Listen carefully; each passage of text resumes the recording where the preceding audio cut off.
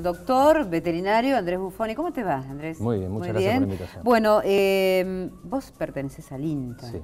Estás trabajando muchísimo, es una tierra muy productiva la nuestra. Y en este caso, vamos a hablar un poquito sobre la innovación de tecnología en reproducción genética, pero se vienen acontecimientos importantes, 9, 10 y 11 creo, en el mes de agosto. Contanos de qué se trata. Sí, nosotros desde el mes de marzo que hicimos una inauguración formal del Centro de Reproducción en conjunto con la Corporación de Fomento.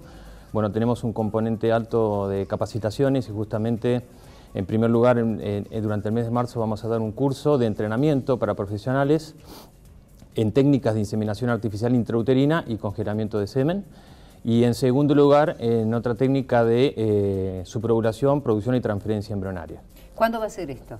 Esto va a ser el primer curso de criopreservación de semen y inseminación intrauterina, es el 9, 10 y 11 de agosto en las instalaciones del Centro de Reproducción en la Estación Experimental de INTA de Trelew. Y el segundo curso es el 23, 24 y 25 de agosto.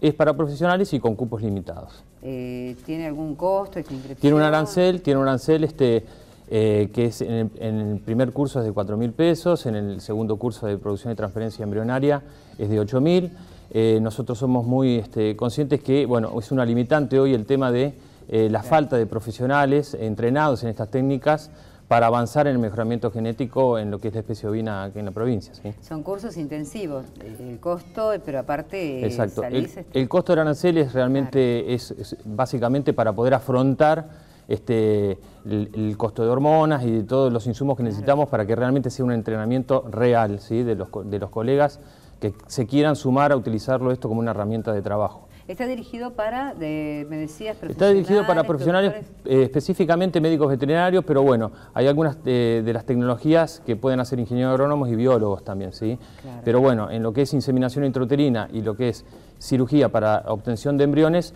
eso lo tiene que hacer un médico veterinario, ¿sí? Es extensísimo el tema, te digo. Es muy extenso, sí, es complejo. Es complejo, por ahí tienen que estar un poquito empapados, ¿no? Los productores, pero en este caso, bueno, ustedes los veterinarios la tienen... Sí, el que realmente está interesado tiene una base grande y nosotros, si bien hacemos una parte, digamos, teórica, en donde hacemos todo un pantallazo general, después es básicamente un trabajo de entrenamiento. Es práctico. Exactamente. Es mucha práctica. ¿Pueden participar de acá de la zona, de toda la provincia? Sí, en general, bueno, es para todos los veterinarios que estén interesados, incluso ya hemos tenido consultas de gente de Colombia, de Perú, pero bueno, ponemos énfasis un poco acá en la provincia para poder mejorar los índices productivos, mejorar la rentabilidad de los establecimientos acá en la provincia de Chubut, ¿no?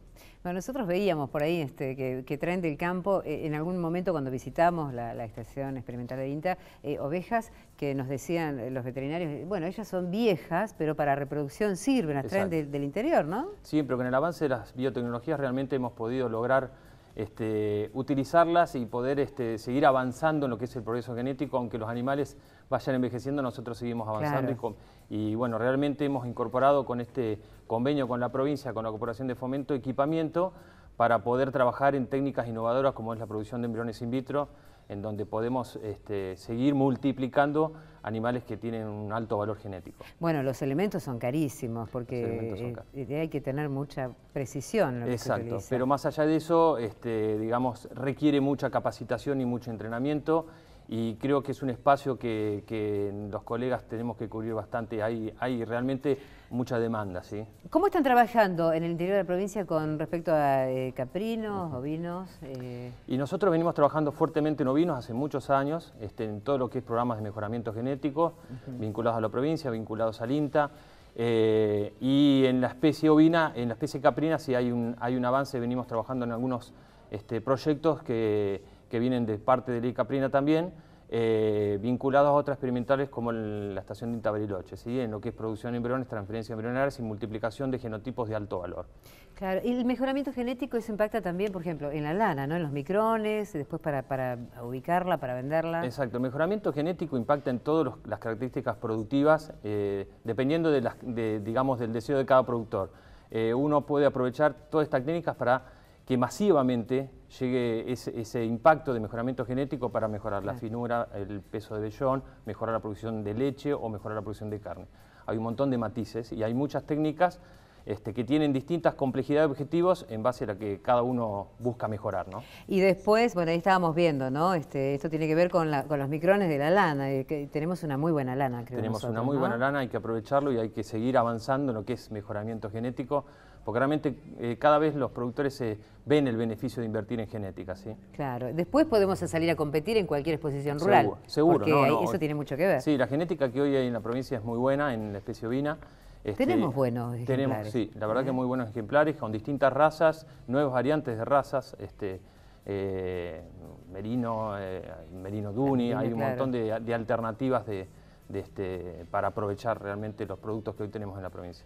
Bueno, doctor, muchísimas gracias por estos minutos. Estábamos viendo ahí, aparte, todo el trabajo, es, bueno, artesanal, porque es artesanía pura y de la nuestra, de acá de la provincia de Chubut, el trabajo con la lana, hilado. Productos que dependen un poco de eso, del mejoramiento y de las calidades, cómo va mejorando justamente vinculados a lo que es las biotecnologías y cómo se aprovechan los animales genéticamente superiores, ¿no? ¿No están trabajando con guanaco o no? Con guanacos por el momento no, pero sí es una línea que hay que empezar a atender. Sí, porque pero se puede, por es la complejo, lana... Es complejo más que nada por el tema del manejo del animal, sí. Y claro, no se deja. Es muy difícil, complicado. Sí. Es difícil. Bueno, ingeniero, perdón, doctor, muchísimas gracias. No, vamos a estar reiterando esta actividad que se viene ahora en el mes de agosto. Y bueno, y lo vemos también por ahí en la exposición rural, están en Buenos Aires ya a partir de hoy.